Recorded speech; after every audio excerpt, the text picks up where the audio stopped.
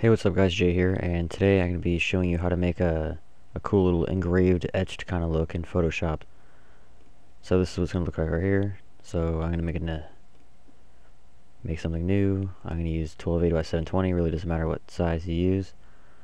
And I'm just going to make my background. It doesn't matter what color you make your background, but usually it's good to be light. Then you're going to want to add your text layer.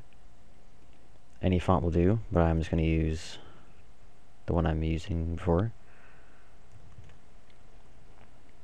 Now you're going to want to change your font color to also something light, but a little bit darker than your background.